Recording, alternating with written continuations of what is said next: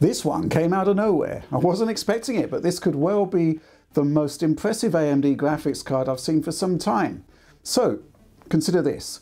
What if the Radeon team produced a GPU that had very similar ray tracing performance to the Nvidia offering for the same money? What if rasterization performance was a lot better? A whole lot better? Better even than the next most expensive Nvidia graphics card? And finally, what if that card shipped with 16 gigs of frame buffer memory up against the 12 offered by Nvidia? Enter the AMD Radeon RX 7900 GRE, priced at $550, just like the RTX 4070. It's broadly equivalent in RT performance, but quantifiably a whole lot better in basically every other benchmarking dimension.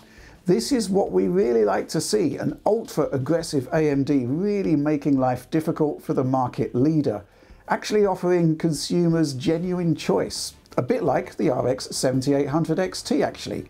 And you'd be right, the GRE's MSRP is $50 higher than the 7800 XT, but it's actually delivering proportionately more value even than the XT. AMD being even more aggressive then, to the point where it's not just competing with 4070 and 4070 Super, but even with the 7800 XT. The GRE seems to have been parachuted in the wake of the Super refresh from Nvidia. GRE stands for Golden Rabbit Edition, as it's a repurposed product designed for the Chinese markets and selected OEMs, but now it's a retail product available at a massively compelling price point. Specs-wise, it's essentially a further cut-down version of the RX 7900 XTX and XT based on the Navi 31 processor. Similar to those cards, the GRE is based on a chiplet design, a 5nm compute processor surrounded by separate 6nm memory controllers. The XTX has 6 of those MCDs active, GRE 4. 384-bit interface becomes 256-bit. 24 gigs of VRAM drops to 16. Cutbacks to the compute die, the GCD, are rather more restrained. 96 RDNA 3 CUs in the XTX dropped to 84 in the XT, with a further haircut to 80 in the GRE, and that's accompanied by lower clocks. End result? Product that in performance terms sits in between 7800 XT and 7900 XT. But at the GRE's $550 price point, this is really interesting, because this market sector is now delivering properly game-changing performance up against the consoles. Recently, we've sought to look at GPU performance on a per-title basis more holistically by comparing performance with the output of the PS5 on match settings, a prime target platform for developers.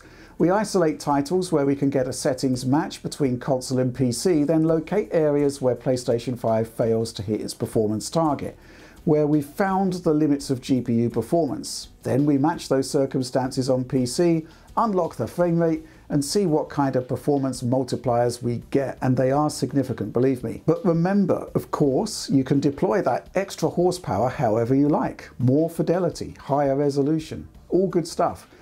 First up, Alan Wake 2's PS5 quality mode is essentially PC's medium settings at 4K output using FSR2 balance mode.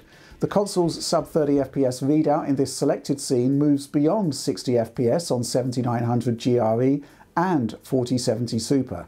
GRE has a 2.29x performance multiplier over PS5, dropping to 2.15x on the more expensive 4070 Super.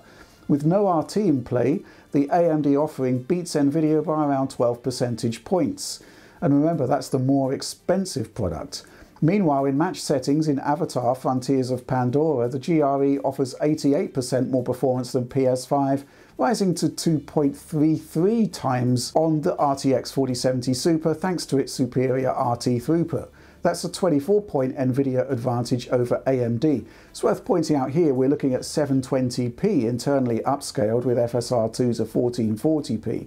This is a challenging game, but ideally you'd be looking to up the resolution here on this class of GPU for sure. Sticking with ray tracing, a performance hotspot in Cyberpunk 2077 Phantom Liberty sees the PS5 fall beneath its 30 FPS target. Doesn't happen often, but it is there. Cyberpunk on console is a mixture of low, medium and high settings with RT local shadows enabled.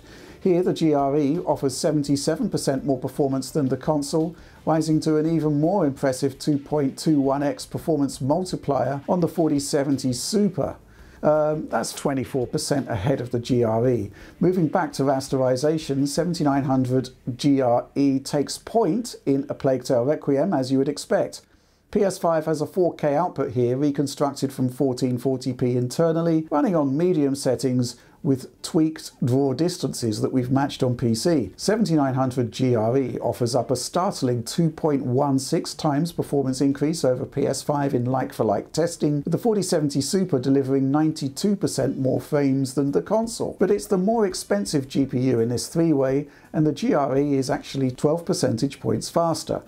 So a teaser of the head-to-head to come up against 4070 Super, but more to the point, a demonstration of the kind of brute force performance you're getting against the baseline hardware AAA developers are actually targeting with their games. Let's go back and take a look at some more conventional benchmarking now. And we've got a quartet of great contenders in our performance visualizations here. RTX 4070, right now it's looking underperforming and overpriced. RX 7800 XT is an excellent alternative, and of course there's the GRE and the 4070 Super. So, at the beginning of the video I talked about equivalent RT performance at the same price, so let's try to prove that out. We'll be focusing on 1440p resolution in our tests here, but 1080p and 4K results are found in our accompanying Eurogamer text review, with all the bar charts you could possibly want. Kicking off with Dying Light 2, an interesting state of affairs with this one. Based on 1440p results, the GRE does well, and it's on par with 4070 in terms of average FPS across the clip. But the 4070 is actually marginally ahead on denser scenes and behind in sparser content, which is quite interesting. Even so, the bottom line is that AMD is clearly competitive in a highly demanding ray tracing title. 4070 Super is more expensive, but offers a nigh on 21 percentage point lead. Also, the GRE is delivering proportionately more performance for the money compared to the 7800 XT, which I guess is good for the GRE, but really, and I've said this many times now, value should scale higher with cheaper cards. And the same argument can obviously be levelled at the vanilla RTX 4070 too. Both are now looking a bit overpriced compared to their more expensive alternatives. Looking at control, the RX 7900 GRE is up there with the 4070, though the more attractive 4070 Super offers a nigh on 17 percentage point lead for 10% more money up against the GRE. Control also offers DLSS support and was never updated to support FSR2, meaning that unofficial mods are the only way to add upscaling support to the game for AMD and indeed Intel users, which is still a fantastic ray tracing showcase, by the way. Interesting to see clear water between 4070 Super and everything else. 7800 XT at the bottom with 4070 and 7900 GRE locked in the center there with two products at the same price point. This is the kind of visualization where Nvidia should be sitting up and taking a bit of notice, I think. Cyberpunk 2077, the GRE has issues here on ultra settings, and we're veering off script here as the RTX 4070 is 18 points clear of the new AMD offering. This game's RT features are the culmination of a close collaboration between Nvidia and CD Projekt Red, so there's little surprise in seeing how optimal the GeForce cards perform relative to Radeon. Again, while the 4070 Super costs more, the GRE is designed to take it on, but the Nvidia card, it's streets ahead here, 40 percentage points to the better for circa 10% more money. And let's remember, we've also got path tracing as an option there. There are more RT scores in the Eurogamer review, more benchmarks in totality actually, and more resolutions covered. But what this general upswing in RT performance for the money with the GRE means is that ray tracing support that is trending above the norm on AMD gets a further boost. It's a good showing for AMD here in F122, for example, as the 7900 GRE is faster than the 4070 by around 11%, and in turn that diminishes the 4070 Super's advantage to a mere 4 points. So maybe it's a bit reductive to say that the GRE is as fast as a 4070 with RT, because, you know, there is a spread. Here in Miles Morales, for example, 4070 delivers a 10 to 11 point lead over the GRE, an advantage that doubles up to 20% or so against 4070's Super. You'll also note that the advantage over the 7800 XT with the GRE, quite minimal. New offering is about 7 points to the better. Now this is a rare example of the XT offering a bit more value for its price point. Now let's take a look at rasterization tests. And yeah, these cards can be very, very fast. All of them, but ultimately AMD does have the advantage here. Rasterization is where Radeon products typically excel, and where we should fully expect to see RX 7900 GRE deliver a 1-2 punch of more performance for less money. A third punch, if you like, with that extra memory. So it is with Remedy's Control, where the RX 7900 GRE outscores 4070 Super by around 11%, and remember, it has a lower price, beating the price equivalent 4070 by 30% at the same MSRP. 30%. Great stuff for the GRE then. Though a bit frustrating to see that the cheaper 7800 XT, again, is offering proportionately less performance for its price point. And I'm going to say it again, value needs to scale upwards on lower level cards, not downwards. 7900 GRE and 4070 Super, obviously both excellent, but it does look a little bit like an upsell, right? It's almost a shame to play Cyberpunk without upscaling and ray tracing at this class of hardware, given how transformative those technologies can be, especially with frame generation and path tracing on RTX 40 series offering something genuinely new and different. State of the art, if you like. But sticking to rasterization does level the playing field for AMD. The 7900 GRE delivers excellent results here. It's leagues ahead, 27% faster than 4070 Super, and upwards of 40% to the better compared to the vanilla 4070. 40%! Again, the 7800 XT is getting the shaft here, as the GRE costs 10% more, for which you get 20% more performance. Next up, A Plague Tale Requiem, one of my favourite games of the generation. And yeah, it's perhaps not surprising that AMD continues to deliver a lead over Nvidia here, with RX 7900 GRE essentially 14 percentage points clear of the RTX 4070 Super, which costs more money of course.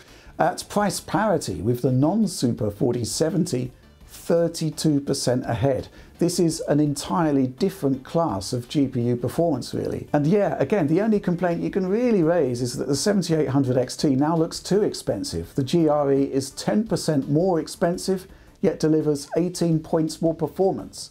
So one thing keeps coming up in this review, the concept of value, right? And many of the press express this in terms of cost per frame. Average all of your performance scores compared to MSRPs and away you go. The problem with averaging frame rates is that, well, frame rates are non-linear. The difference between 30 FPS and 60 FPS is 30 FPS, right? It's a reduction of 16.7 milliseconds in frame time. However, the difference between 170 and 200 FPS is also 30 FPS, right? Where the time difference is just 0.88 milliseconds. This could skew your results when it comes to calculating cost per frame, right? So we remove that distortion via normalization, average all the scores for a particular game from all the GPUs tested, then assign a variance to that average for each card. This eliminates the distortion I just described, enabling a more consistent normalized quote-unquote cost per frame. So here's how our four contenders in this review look, with standard cost per frame and the normalized calculation.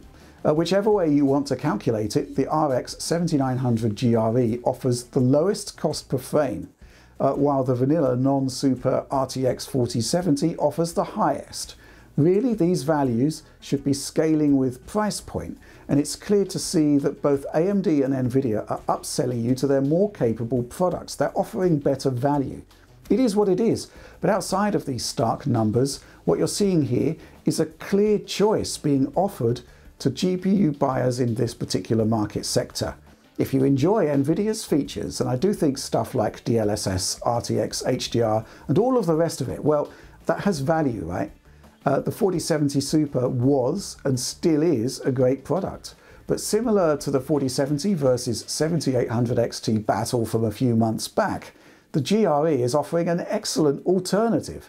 It's undeniably significantly faster, sometimes a lot faster than the 4070 at Rasterisation, and generally it beats the 4070 Super as well. It's got the VRAM you'd want for a good degree of future-proofing, and while the 4070 Super is well ahead with ray tracing in most scenarios, the fact that AMD is competitive with Nvidia's product that sits at the same price point, and is so across a range of games, I think that's quite compelling.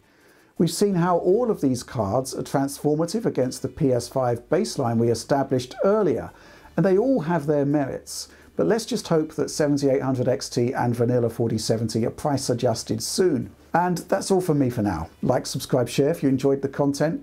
That bell notification makes vague promises about instant notifications, so see how that works out for you. And of course, please do join us on the DF Supporter Program for high quality video downloads, early access to DF Direct Weekly, early access to a bunch of stuff actually, plus weekly updates from the team telling you exactly what we're up to and, taking suggestions on what we should be looking at next.